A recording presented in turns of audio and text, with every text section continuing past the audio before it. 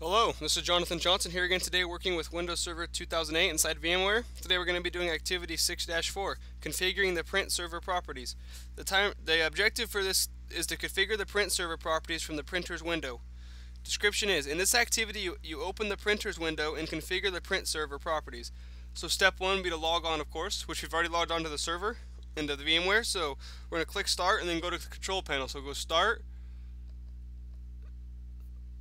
and click control panel on the start menu. If you are in the control panel home view, we're going to click printer under hardware and sound. If you are in the classic view, we're going to double click printers.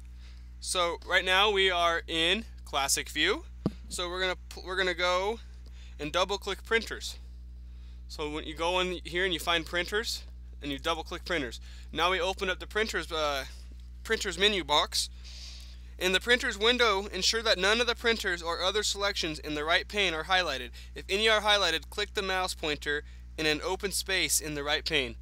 So none of the printers are highlighted, so we don't have to worry about clicking in the open pane. So we're going to click the server properties button. So we're going to click server properties tab button up top of the printer's box. So we like that. Now it opens up print server properties for the printers. 4 tabs are shown in the Print Server Properties dialog box: Forms tab, Ports tab, Drivers tab, and Advanced tab. We're going to click each tab to view its configuration options. So right here is the Forms tab: 12 by 11, 11 by 17, 10 by 14, 10 by 11. Create a new form. Pretty much just forms. Ports, where they're connected and what the port number. Excuse me. We got those.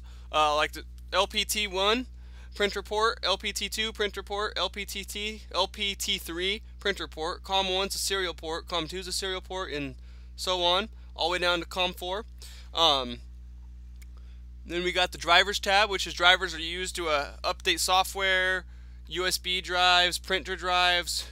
It's pretty much drivers are used to run almost anything on a computer. A driver is basically an update or something to make something work properly, such as USB drivers and stuff. The Advanced tab talks about the spooler warning events, log spooler error events, beep on errors. You can check so you know what's going on. So that's that. Now we're going to click the Advanced tab. Now we go back to the Advanced tab. What spooler management options are already selected? So the already selected spooler management options are log spooler error events, log spooler warning events, and show informational notifications for network printers. So log spooler error events, it automatically shows when some log spooler errors occur. Log spooler warning events, log spooler automatically shows you about the warning events.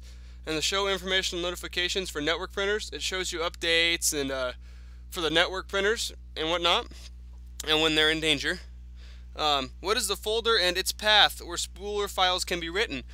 Now, spooler files in the path is C drive, Windows /system 32-bit /spool /printers, all in caps. That's the drive for the path to where the folders can be written. So we're going to click cancel so we don't change anything in there. We're going to leave the printer's window open for the next activity. I'm just going to close it so I can get into it again later. Alright, and that's all I have for you in this activity on configuring the print server properties. Basically, I didn't configure anything. So I don't know why they call it configuring, because all I did was go over things and talk about what they were. So I hope to see you in my next video, and have a nice day. Bye-bye.